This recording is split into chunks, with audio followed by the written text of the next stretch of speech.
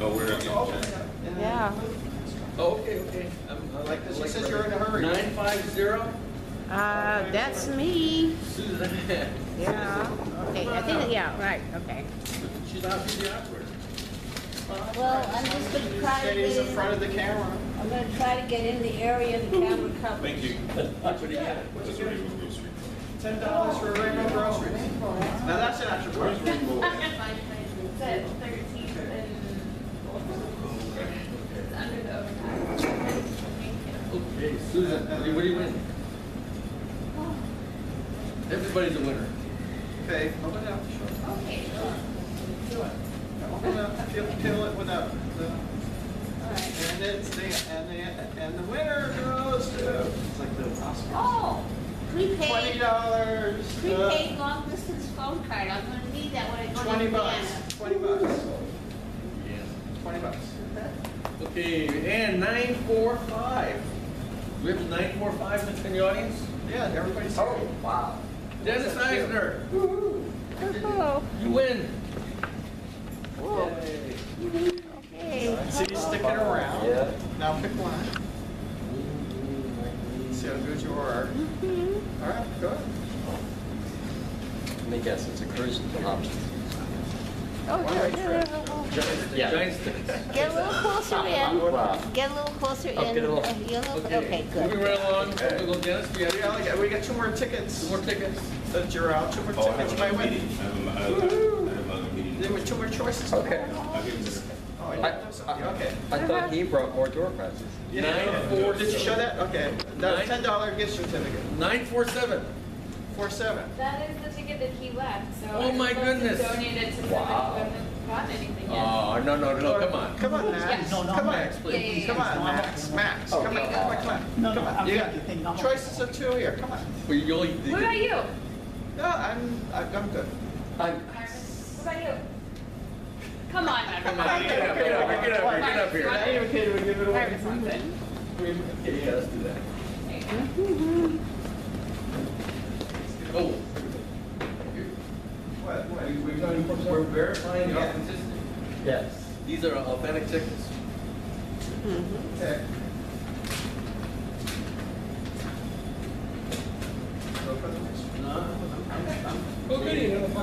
Hey! Okay, here we go. 952. Now this has to go to the mature person, this one here. Anyone who's mature? I'm not good at that. No, it's not me. That's okay. 952. Somebody's here. Dennis, did you check here? 952. 952. Okay, well, that's, you must be present to win. You must be present Yes. to win. They are. That's the problem. They just don't want to get up out of their chairs. So, and last but not least, Yeah, just they call it or if they don't want to come pick it up. 961. Is there a 961 in the audience? All right, big walk over, big walk over. Congratulations.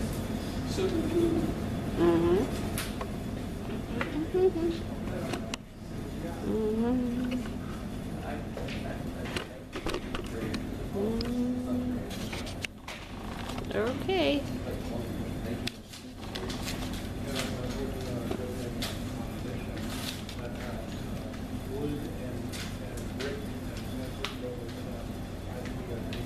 They got one free drink at Leffield Duels, which is at 3-3. 1-3-3. Well, thank you all very much, guys. Thank you very much. Thank you. Nice to see you. You don't want it? I'll be getting you my report. He wants to give back his, he's giving back his ticket. Get in that. Do you want to, We'll take comments. do you want to, you get to call another one, he doesn't want it. And finally, Reuse it. 962. 962, now everybody knows what it is. Oh. It's a, It's okay, we can use it for Sure, bet. how much you take? No, that's okay. Drain check, drain it. I left at 3 o'clock. This is good. Okay, okay, guys. Okay.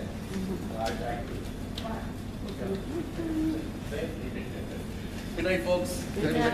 Come and have one on the house. I might stop at Lefty's on the way home. Oh, that'd be cool. Take care, nice to see you. Okay, I can give you reports. Bye, everybody. Good luck with everything. Thank you. Thank you. Okay, here, wait a minute. So he's gonna give us reports. Uh-huh, I just okay. wanted to get everybody while they were in the room, get a chance for the sickness before everybody started to leave. You ready for me now? Yeah, back to you. There's been an appeal. Say who you are. Oh, My name is Marvis Phillips. I'm doing land use and public safety reports. There's been an appeal filed by Don Falk on behalf of TNBC to the Board of Supervisors on the certification of the conditional use authorization for 1066 Market Street. Their appeals over the availability of affordable housing at 90% of area median, which would be roughly about 68,000 to 70,000 a year, would be the cutoff point for what they call affordable housing, which is not very affordable to anybody, really. So that's on May 17th at 3 o'clock in Chambers at the Board of Supervisors. There's also a measure of 30-day rule of public safety that's of importance to property owners and residents.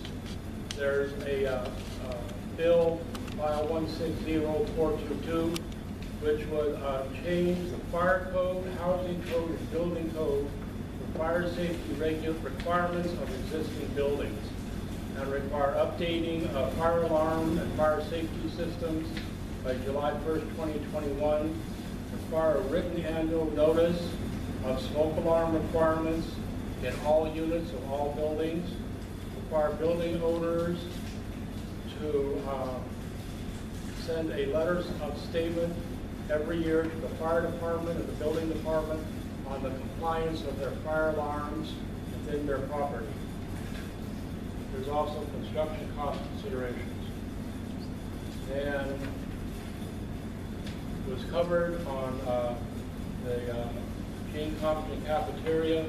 That is actually, the hearing for that was actually yesterday on whether to name the 100 block of Taylor after the Gene Compton's cafeteria way. There's also on 30-day rule, which I have upstairs, which I'm trying to go through, file 160347.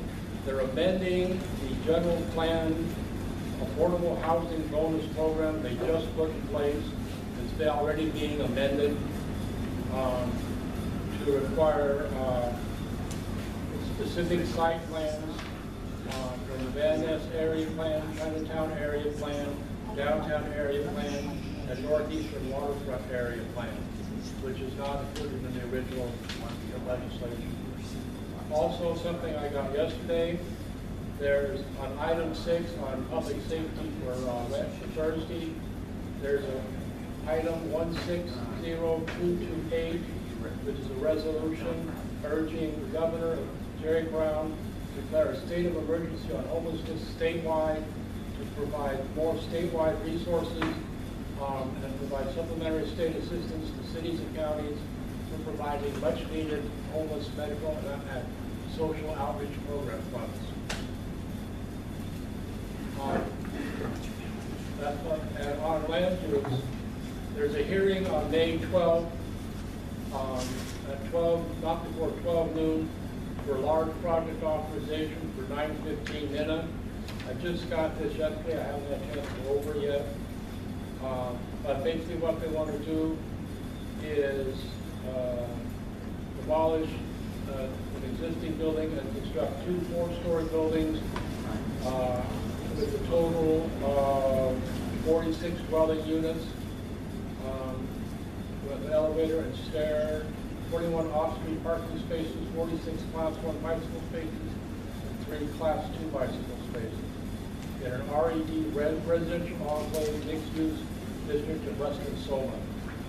Also, I just called in last night for this project, receiving environmental review. It's 349 8th Street.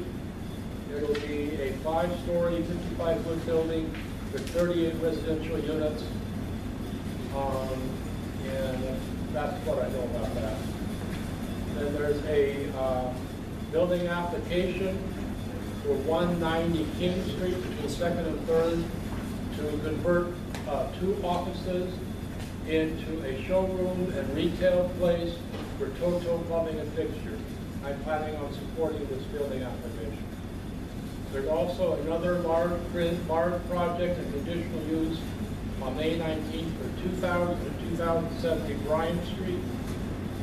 This is a 203,656 gross square foot project with 199 dwelling units, 85 off-street parking places, 128 Class 1 bicycle parking spaces, 22 Class 2 spaces, private common open space. That will involve demolishing existing warehouses, auto repair, art uses, and other residential buildings. They need a conditional use because they're tearing down residential housing and not replacing it with the same kind of housing. There's also an asking for Planning Code 134 exception for rear yard, Planning Code 135 exception for open space, ground floor ceiling height for non-residential uses, Planning Code 145.1, off-street loading, Planning Code 152.1, horizontal mass reduction, Planning Code 270.1, accessory use provisions for dwelling units, Planning Code 329D, and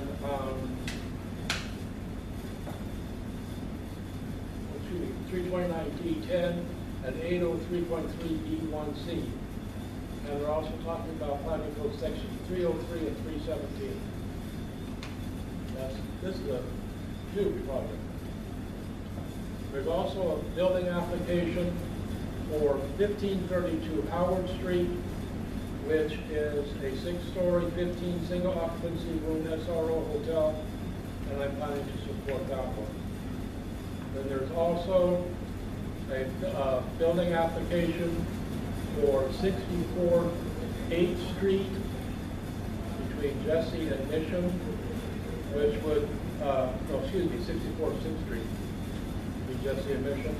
It would put a limited restaurant called the Batter Shop in what used to be a barber shop.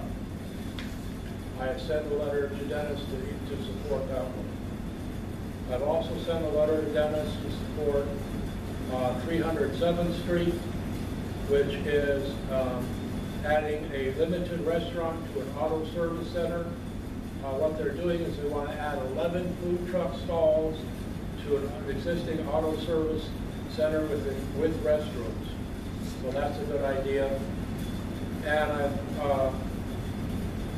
trying to find a way to support a medical cannabis dispensary for 79 9th Street, which is the original home of the Unity Church many years ago, back in the 80s, between Market and Mission on 9th on the east side of the block. And what they want to do is put a medical cannabis dispensary. It is 1,000 feet from a couple of child facilities, but it's still allowable under the code because the child facilities do not include what makes them special under the code.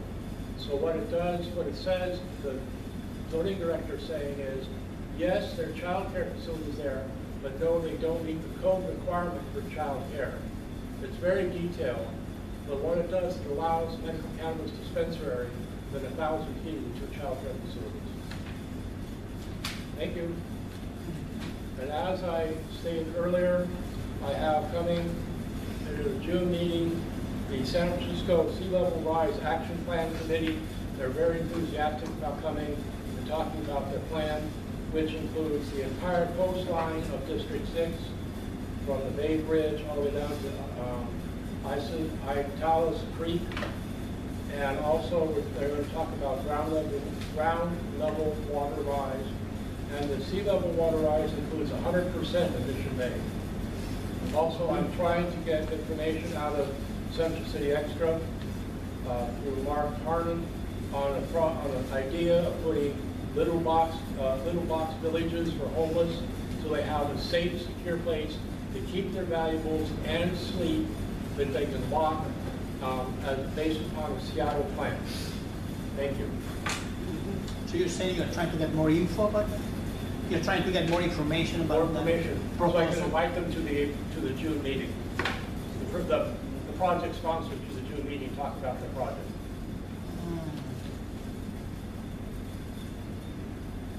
Thank you. I'm done. Yeah, so the thing is, a lot of times, our story ideas come a variety of ways. A lot of times, people sometimes email us the issue, or sometimes we have to go dig for the issue. We see them in other news items. And a lot of times, when people write articles, which is kind of infuriating, they leave out bits and pieces. When I was in school, I learned when you write an article, you have to say who, where, when, and why.